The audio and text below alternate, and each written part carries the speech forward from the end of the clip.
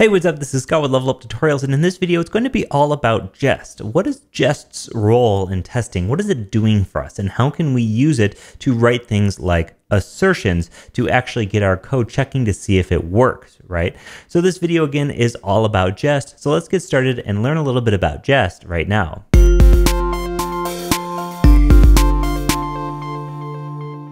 Okay, so now that we have our fake test in here, let's go ahead and talk a lot about Jest. Let's head to jestjs.io.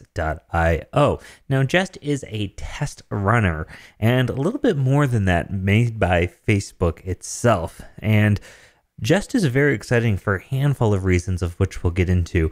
However, one of the best parts about Jest is really just how fast it runs. It runs your testing extremely quickly, and it does it all in parallel. So if you have a ton of tests, it's going to run them all, right? Rather than one, then the other, and then the other, and then the other. And overall, like I said, it just feels very nice to use.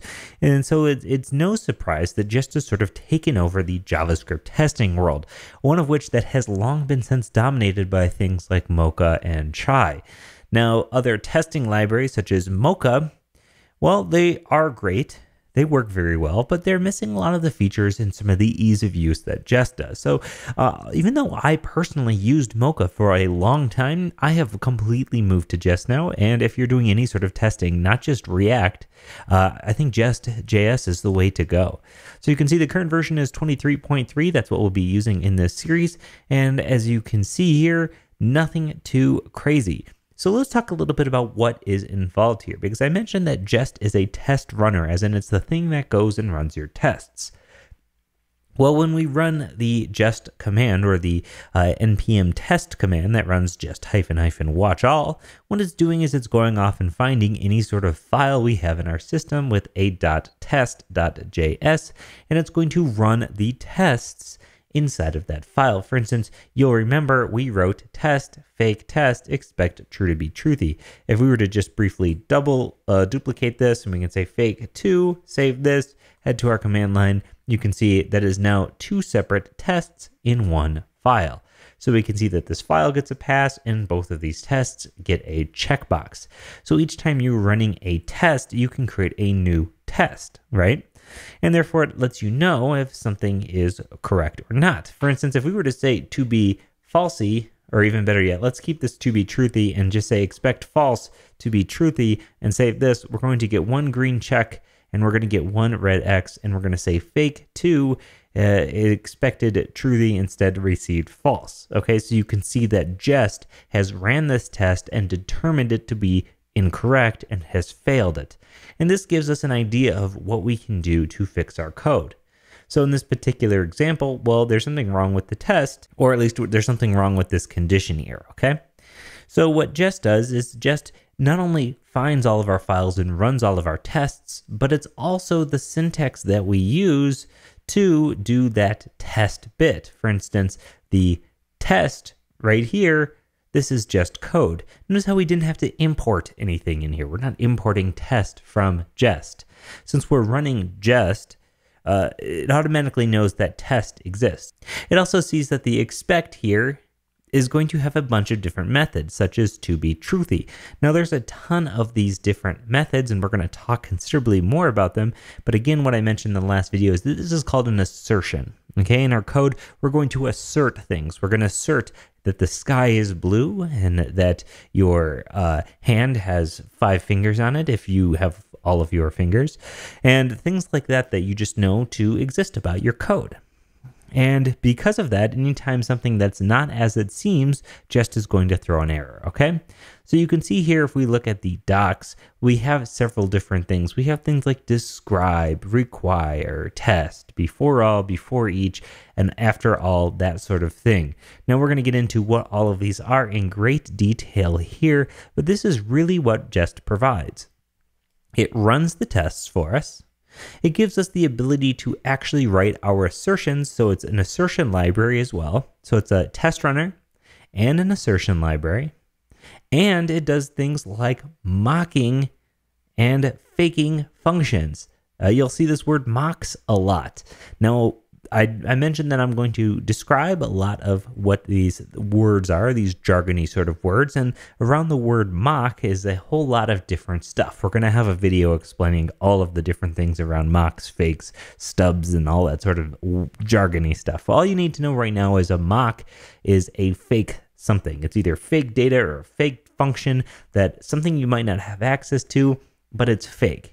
Okay, and the reason why you might want to use fake information is for faster tests, more tests that are smaller into smaller chunks, so you're not testing larger things, or maybe it's just there so you don't have to go off and do an actual API call or something like that. Again, a mock is just something that is going to be fake. Now there's a little bit more distinction in there, but obviously that's something we're going to want to get into when we talk a little bit more about mocking specifically. So Jest does those things for us.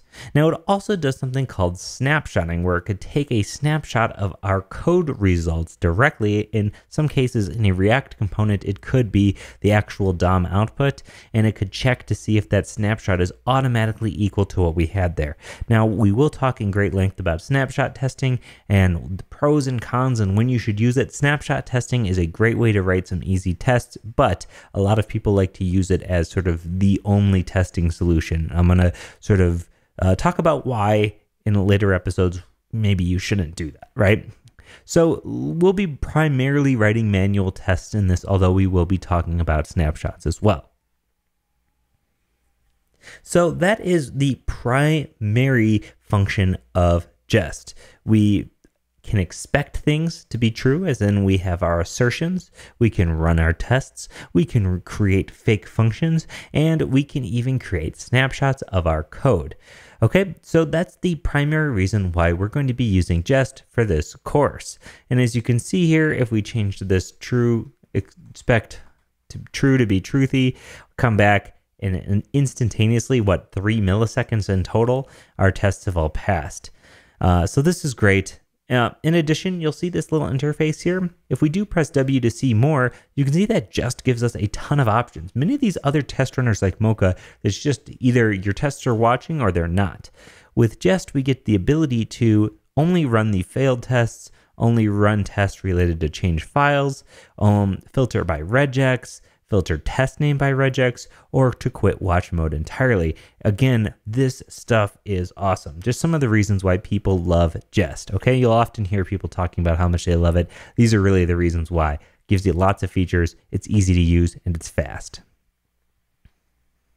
So what we're going to be doing in the next video is running through some basic testing where we're going to test some JavaScript code. Again, not React just yet, basic JavaScript code. We're going to test that. We're going to sort of figure out what exactly we can assert, right? What we can put in our assertions, and just sort of some cool stuff. And from there, we're actually going to move on to some of the more technical terms. I mentioned that I'm going to be talking a little bit about mocks and that sort of thing. So we'll talk a little bit about mocks, and then we're going to get into some React, and we're going to do some basic React testing. We're going to do some test-driven development. We're going to talk a little bit about that. We're going to talk about unit testing, integration testing. Again, this is going to be all-encompassing. I hope you learn a ton of stuff, and I hope you're able to test your applications because it is so important. So fire up the next video as we write our first JavaScript tests using Jest.